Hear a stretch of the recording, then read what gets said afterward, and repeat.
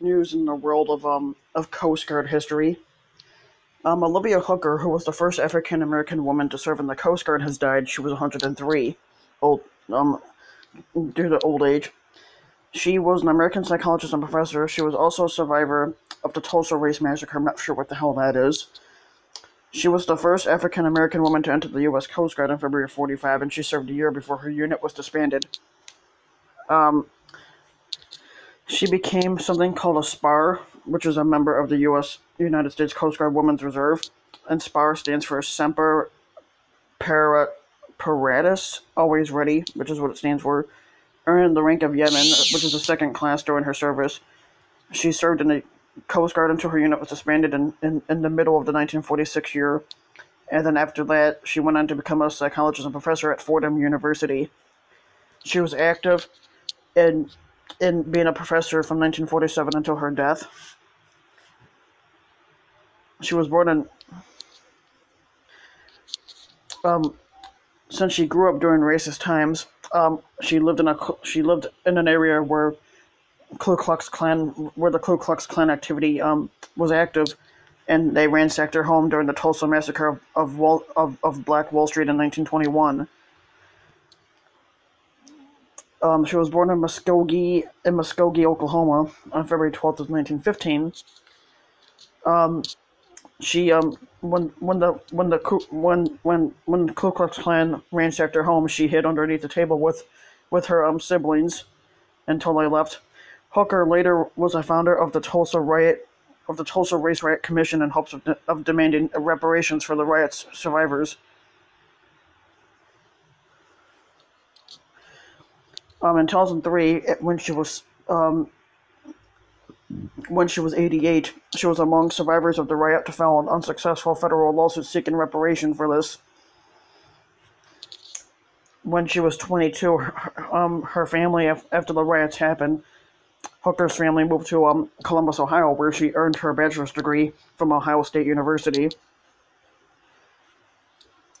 She was a member of the Delta Sigma Theta sorority, where she advocated for African American women to be admitted into the Navy. 10 years later, at the age of 32, she received her master's degree from Columbia University, and then in 1961 she received her PhD in psychology from the University of Rochester.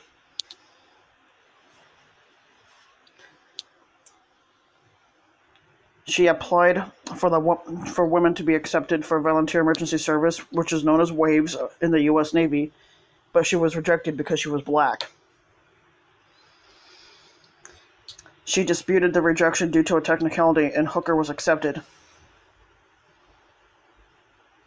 After being rejected from the Navy, she had already decided to join the Coast Guard, which they allowed her to be in.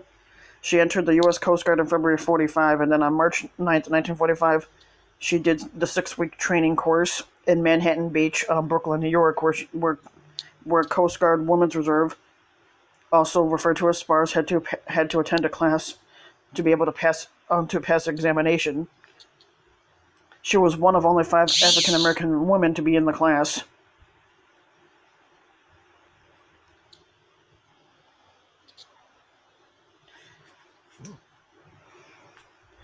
After her unit was disbanded in 1946, she went on to become a teacher and become a psychologist. I hate psychology, so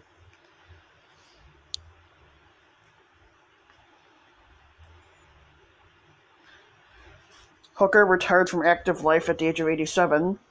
She joined the Coast Guard Auxiliary at the age of 95 and served as a volunteer in Yonkers, New York.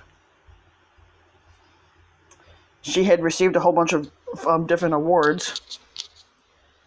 Um, she received the American Psychological Association Award in 2011, and then she was inducted into the New York State Senate Veterans Hall of Fame in 2012. Didn't even know they had something like that.